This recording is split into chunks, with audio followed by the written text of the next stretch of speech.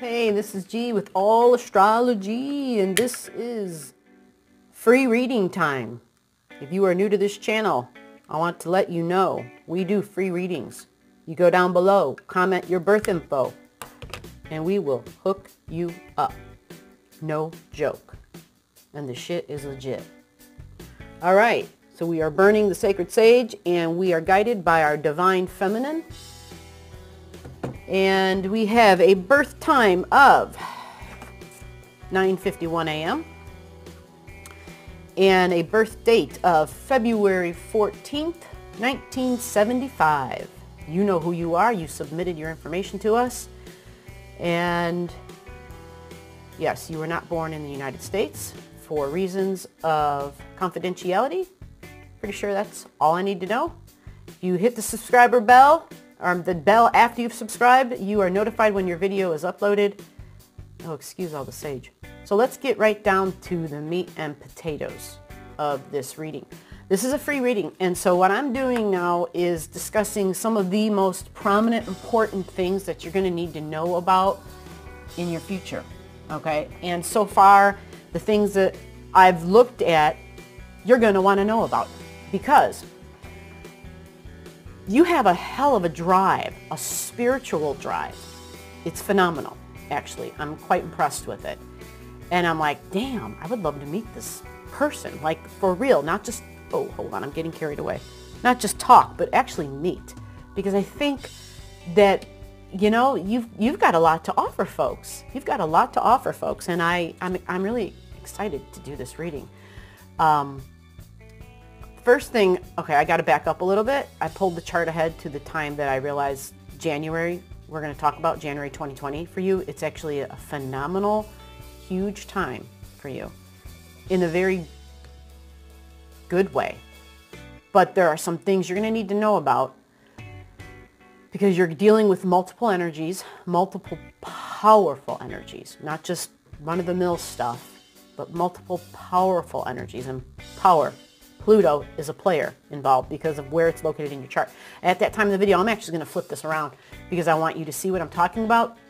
Just by your chart, I know you'll understand what I'm talking about and you'll appreciate me showing you these things. But just real quick, I want to go to the present day for you because this is also equally revealing, equally fascinating. Where is my freaking... I need the light. Thank you. Electronics seem to be doing their own thing. Okay, so let's get down to the meat and potatoes. So today is October 28th, 2019, and I need your transits. Okay, October 28th, 2019. So there is this massive highlight for you right now with this new moon. The new moon was basically in the middle of the night, actually on the 28th, but early morning hours of the 28th.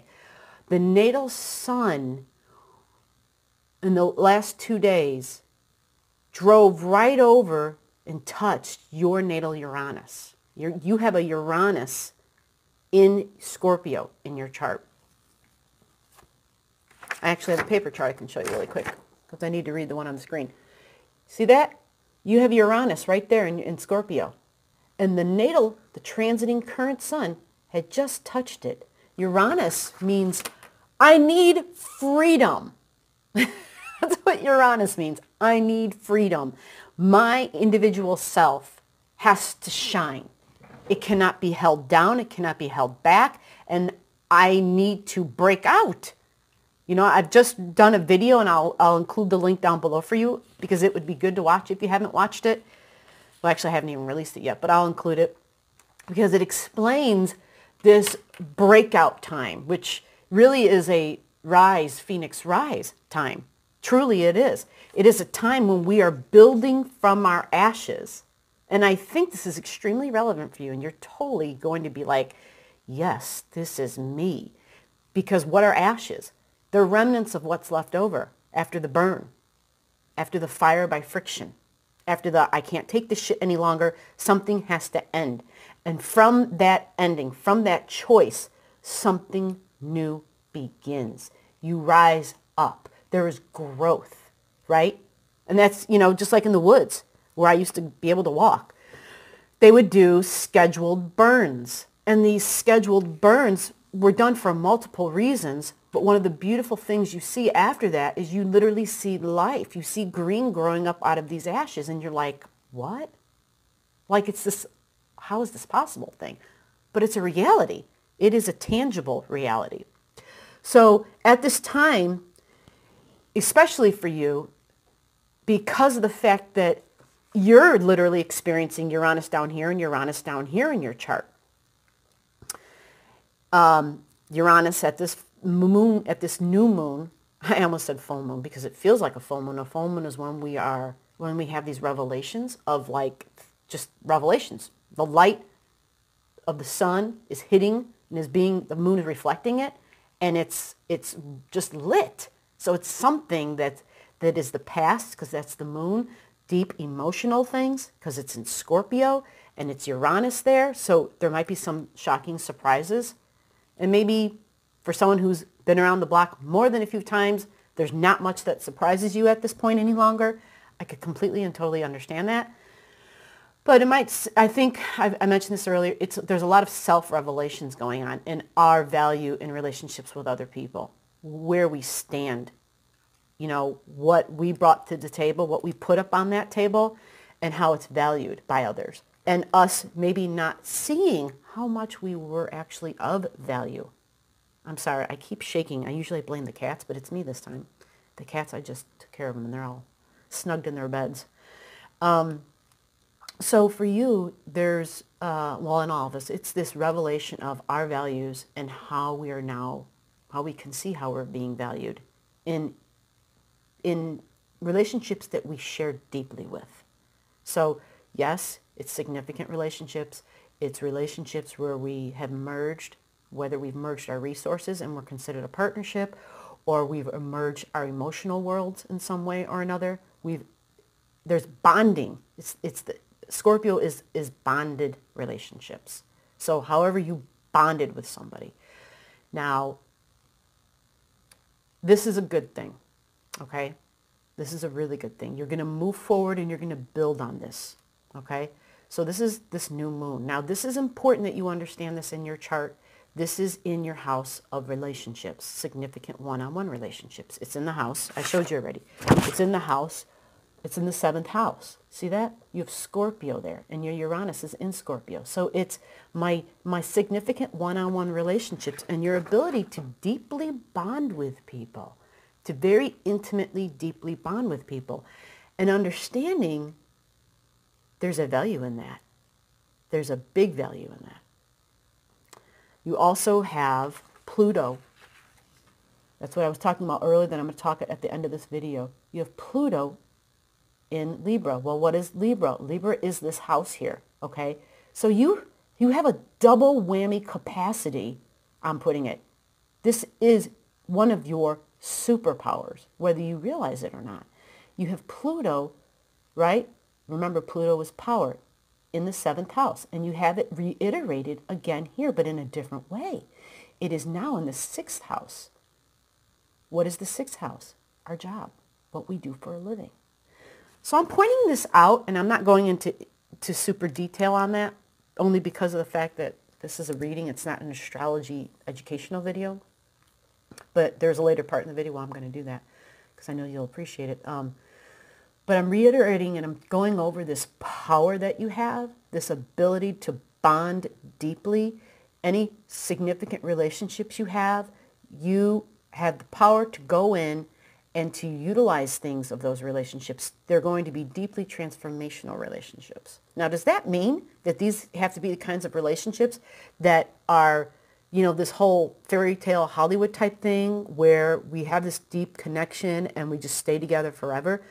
No, not for you. That's not how you work at all in any way, shape, or form. You are more like, you get into a relationship, you bond, you find out what it is that how can this relationship transform you and transform the other, because you're going to connect that way with people. You're going to do something with it. You're going to take action. You're the kind of person, because you have Pluto in this cardinal sign of relationships, cardinal meaning I take action, okay? You're going to bond deeply, and you're going to make something of it. You're going to do something tangible with it because it's in the house of work. This is a superpower of yours. Without a doubt, it's a superpower. And come January, you're going to be using that superpower. You're going to have Mars backing you, which is inertia and passion and drive and assertiveness. Could even be aggressiveness if we're not careful, which is what I'm definitely going to be talking about. But for right now, this moon, this new moon that we've just had, that we're having in the midst of it today, and the opposition that we're having from Uranus, and also we're experiencing a square from Mars and Saturn, and I've talked about that in depth in the other video, so I won't talk about that in depth for you, except to say you are experiencing that. That's where you'd want to know where this happens in your chart. I talk about that all the time, and you get to hear about it because this is a free reading. So for you, actually it's fascinating for you. I know, I can hear this person already. Yep, that always is fascinating for me. This shit's never dull. It's not. But Mars, the transiting Mars for you is happening in your 12th house. And hold on a minute. This is totally, scratch that. Mars is in Libra right now. It's in your house of work. This was going into the getting up and going and taking action and moving. I'm on the wrong, my chart on the screen is on the wrong year. I saw that it said Aries, which is your 12th house. And I'm like, that shit ain't right. That was shit right there. That wasn't legit. Now let me give you the legit. Okay. Alrighty. Doesn't take long to figure shit out. Okay. So Mars being there. Oh, actually, the printed chart I gave you was a chart of well, it was of yesterday because I knew I was doing a free reading today, and I always like to do my homework.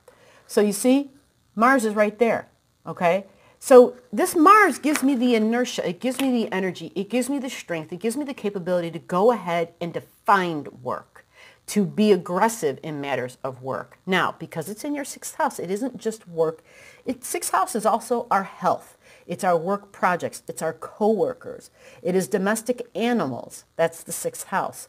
Now, all these things that I'm talking about can apply to any of those things because the 6th house, like I said, is work.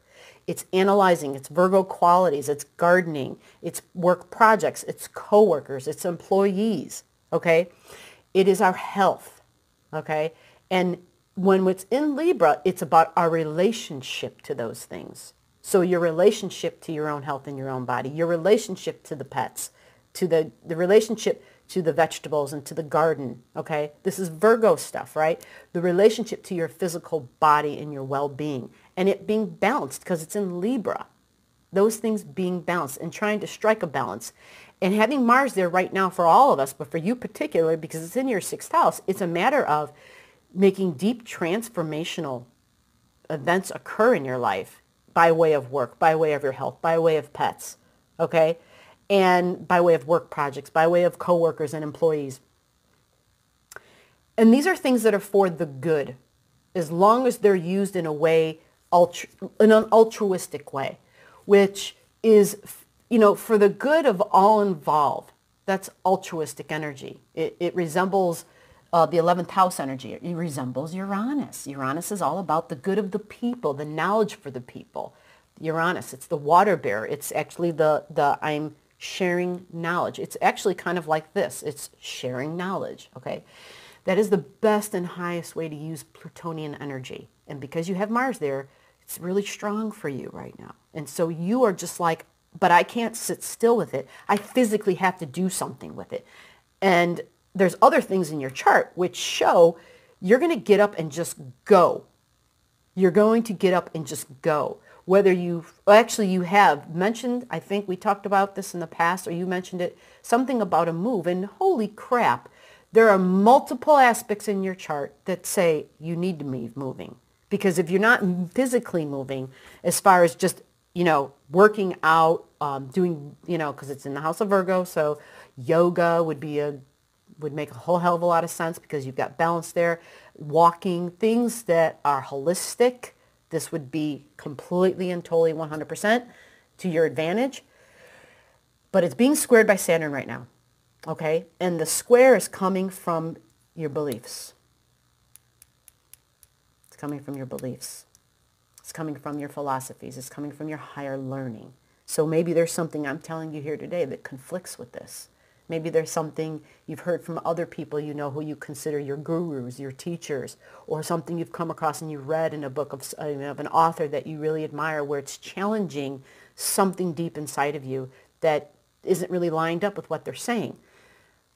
But the challenge isn't to weaken you. It's just simply to challenge your beliefs and to find out how stable your beliefs are, right? To find out maybe, well, is it okay to change beliefs? Yeah, hell yeah. And that's the whole point of challenges to the belief system so that we can adapt a new value system in our beliefs. And you're totally connected in a really big way to the to source. You've got Mars at your midheaven, okay? And that's in your ninth house. So that's an expression of your chart. This is definitely your chart. It's like this person is all about that. That is extremely important. And anybody who isn't that, you might not have a whole lot of tolerance for. So you probably want to just, if you're not aware of that, you want to be aware of that. Not everybody is going to be where you're at. Definitely not all the time. And the percentage of the time that they're going to be there is probably going to be small. Your chart is a fascinating read. And I'm pretty sure I say every chart I look at is fascinating. But it's fascinating to me because of the fact that to have Mars there in Capricorn on your midheaven, our midheaven is our highest hopes, goals, and aspirations. It is how we want to be seen in the world. And you have Capricorn there, you know. Not everybody gets to have Capricorn up there. It means you have come to do big things and you're going to do them. You have the power to do these big things. You have the tangible world behind you. You have the metaphysical, the non-tangible world. You have the spiritual world behind you, which is the next thing I wanted to get into. Actually, I'm not going to go there. I just realized I've been rambling and I'm already at 17 minutes and I've got to get to the big conjunction that's going to be. There's so much to talk about. But anyway, we're going to move along and get you to January so that we can have your free reading all wrapped up for you. I'm going to take us to January 13th. Write the date down. This is important. I just thought that it was important going back to October that there were multiple occurrences, multiple setups energetically with the planets showing move. That you're going to be doing some sort of a move, a job move. That's really what it showed. That you're moving for the purpose of a job. It's not just so much being worn out by the location as far as what the location offers and the people, but there is this drive inside of you that says, energetically, this place cannot support my work. Because the bottom line is your work, what you came to do. And I know this because I see where your North Node is. And this is the time in your reading where I'm actually going to turn this because I want you to get a visual on this. I want you to see what I see. And hopefully I've got it all set up so it works out nicely. So just bear with me for a moment here.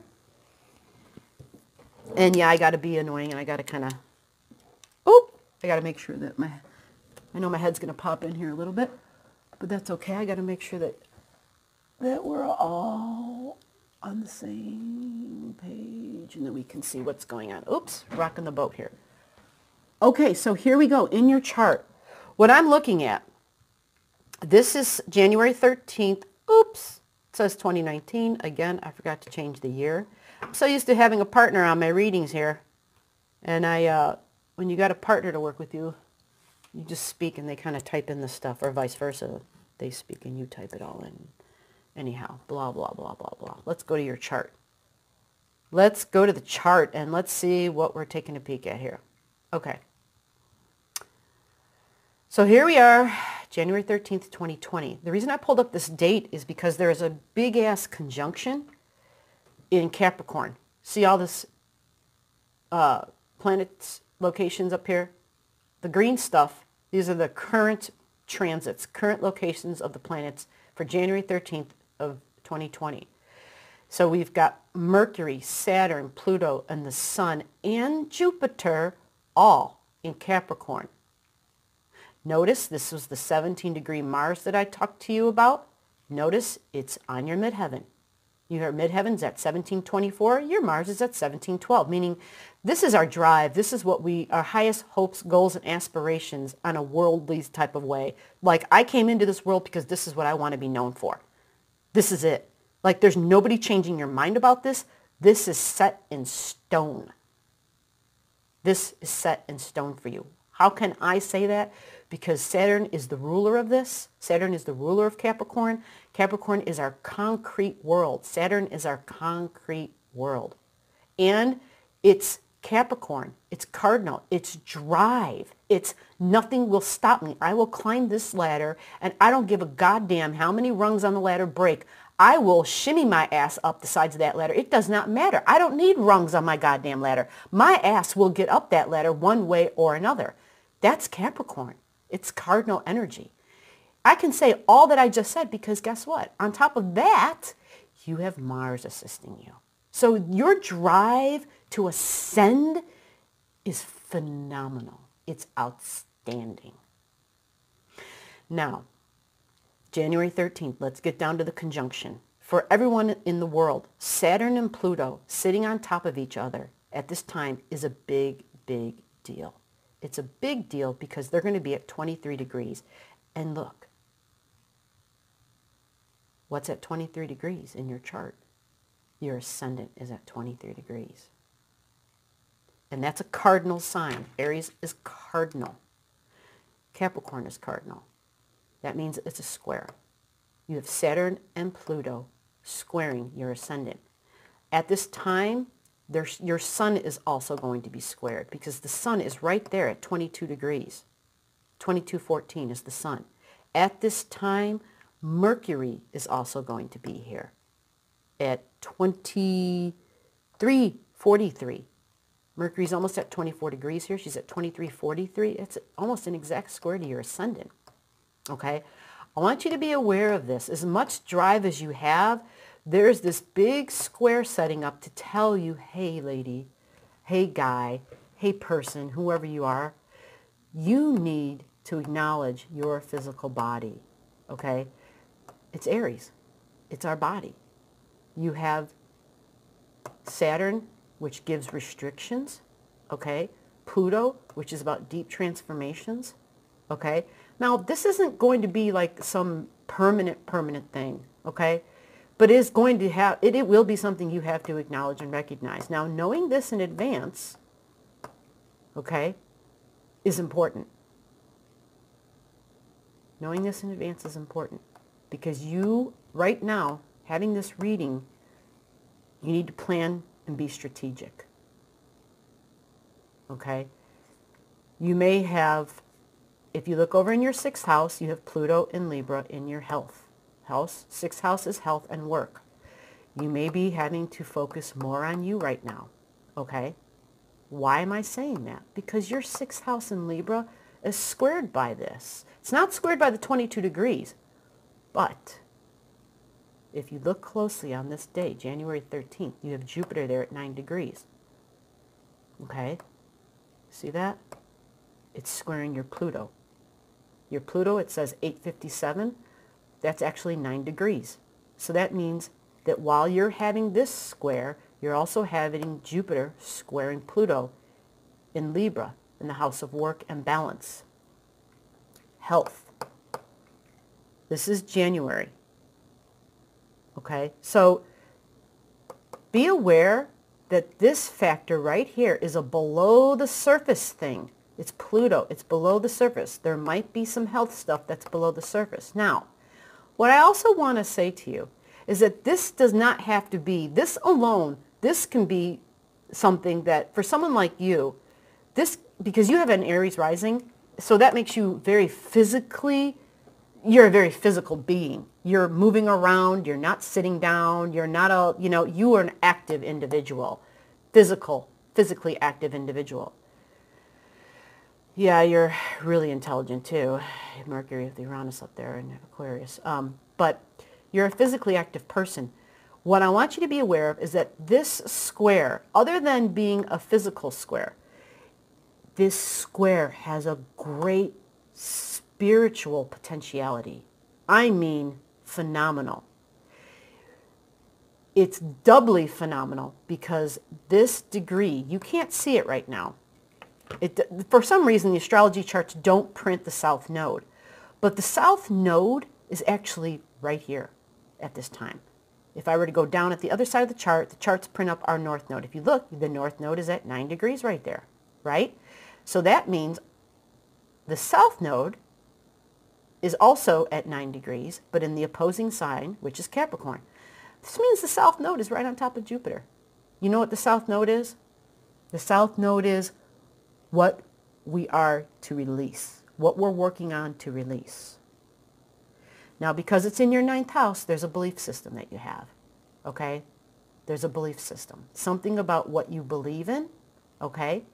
And it also has to do with power and work because it's squaring work. It's also squaring health. I already mentioned that. That might not be a huge factor, but the reason I brought it up is because you are going to be experiencing something squaring health on this side. So you have two factors that are contributing to a decline in health at that time, to a challenge to health at that time. This is the one factor, and then the Jupiter-Pluto factor here. But what I will say to you, that in and along with the physical challenge, there is Jupiter squaring Pluto, which is also a great spiritual challenge. And not spiritual so much in, the best way to put it is because it's the south node and because it's work and because it's Pluto and because it's Jupiter, right? That's complex. I just listed 4 main players. What I feel, see, and hear is that there is this awesome work project you're working on at this time. There's this great idea you have, and it involves working with merging. It's Libra, okay? So I want you to be really aware of your desire and unbelievable drive to spearhead a project in a way where you are the captain and you are in charge. You're going to feel extremely powered because Pluto is sending its beam down. Jupiter is sending its beam down to Pluto, and Pluto is sending its beam back to Jupiter. They're lighting each other up. So Pluto is power. Jupiter is expansion. I add to what's being sent to me. So you're feeling very powerful in ideas with work projects. Also, if you were going to be working with the government at all in any way, shape, or form at that time, you know, because Capricorn is government and big business. So what I want you to be aware of is the ego at this time. That's what this transit is about. It's about you have the ability to take some project and to move it forward exponentially, but at the same time be aware of others who may have something to contribute, and don't be the tyrant. Don't be the power freak. You know, don't be the one who's just like, no, it's my way or the highway. There's just going to be that tendency there at that time. Now, what makes this so exciting for me is that this is the south node lining up with this, which means that you're going to have help in releasing these things because Jupiter's going to make sure you see these beliefs that you have that need to be released, okay? And it will help you to listen to what somebody else has to say, help you to listen to what they have to contribute. Now, at the same time, because this is at 9 degrees, and we know that this is at 9 degrees, that means you have another square occurring, okay? You have another square occurring. You're going to have Pluto, your natal Pluto, being squared by the north node, the transiting north node, okay?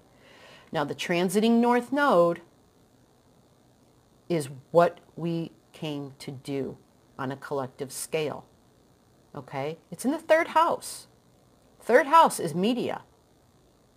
3rd house is communicating and thinking. third house is my immediate environment. Okay? So that's going to be challenged by Pluto. Challenge just means power. Pluto's going to send a beam of power, lighting that up. Okay? And there's going to be a tension and a stress because that's what these squares do. But these things, again, it's another cardinal square. You're going to take action. You're going to see something occur and you're going to be like, okay, I need to move on this. Now that brings me to my next point in your chart, and I'm going to wrap your reading up with this. So far, everything I've talked about since I've been pointing at the screen has been this date, January 13th, 2020. Okay? At this time, on this day, Mars, the transiting Mars, is sitting directly on top of your private natal north node in Sagittarius. Okay? I'm going to tell you what the north node in Sagittarius means. It's all about your beliefs. I know, sounds familiar, doesn't it? Sounds familiar.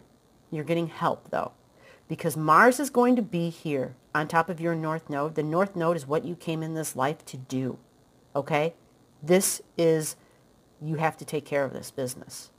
This is what your soul came to do in this lifetime. Mars is here to assist. Wherever Mars is, Mars gives us the impetus. Mars is the one who's like, let's take action. It's in a fire sign, Sag. You're going to be taking action.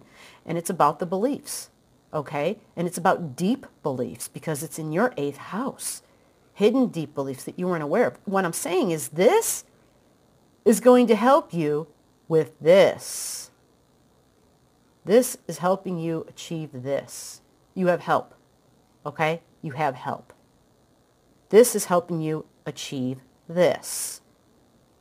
Okay? So this square and this square are getting help by this here. I keep saying this and this and this and square and square and square. Know that you're going to have assistance, okay? You have your north node in Sag, which is your belief systems, which is speaking. I am the teacher. This is my truth, and you all need to believe it. Guess what?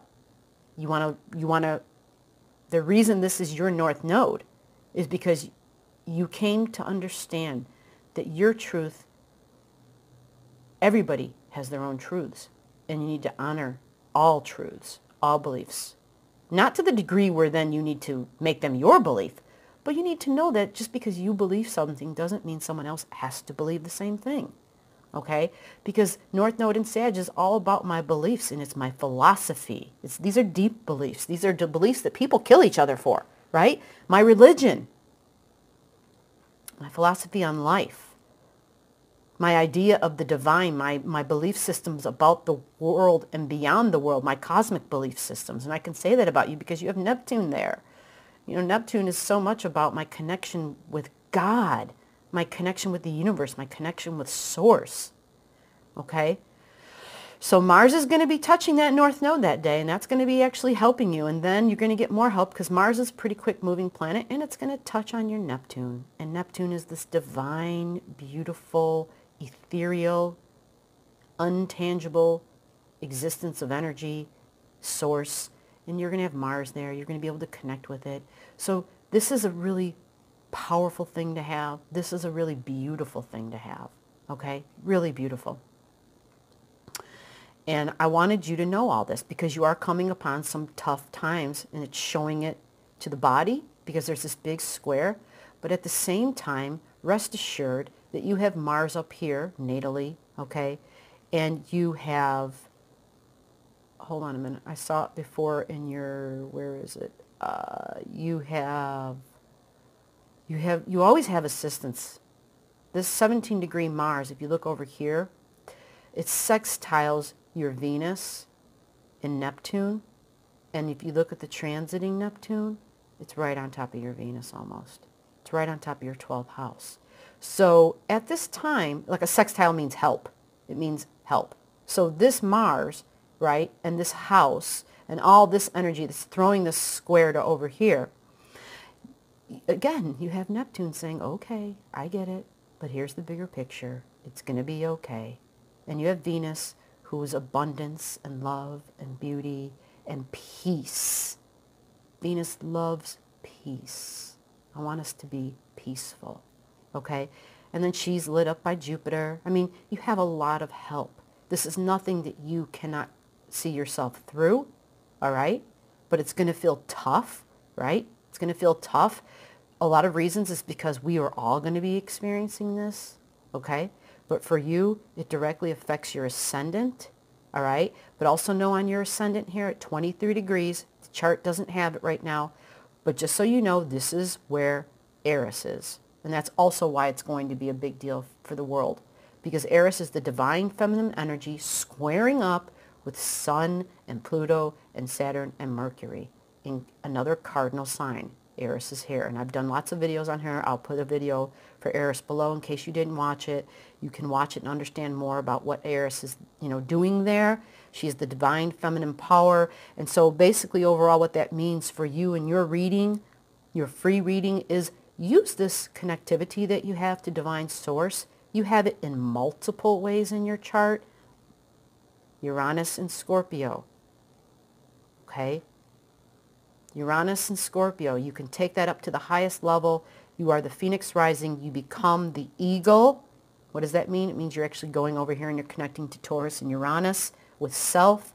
You have Neptune in Sagittarius, which is Jupiter in the 8th house. Neptune is God, is source. You have Mars there, your north node. That's what you came to do, which means it will be done. You just have a lot of really nice things going on that help you to get through this tough square that you're going to be facing. And you're going to be okay because the sun moves pretty fast. Saturn moves forward. It won't ever come back to this point ever again to square your ascendant. At least not together holding hands with Jupiter. And if you want to know a little bit more about this, we can do that for you. You just let me know. Let me get this stuff off my screen. Oh my gosh. Hold on. Sorry about that. You let me know. We can do a further reading for you and give you more details. But I think this is going to give you a nice amount of information to move forward and to know that you have support. Okay? So I am going to close this out and just say that you've got what it takes to move forward. You've got sources help and you've got help from the universe. And just know that you got this.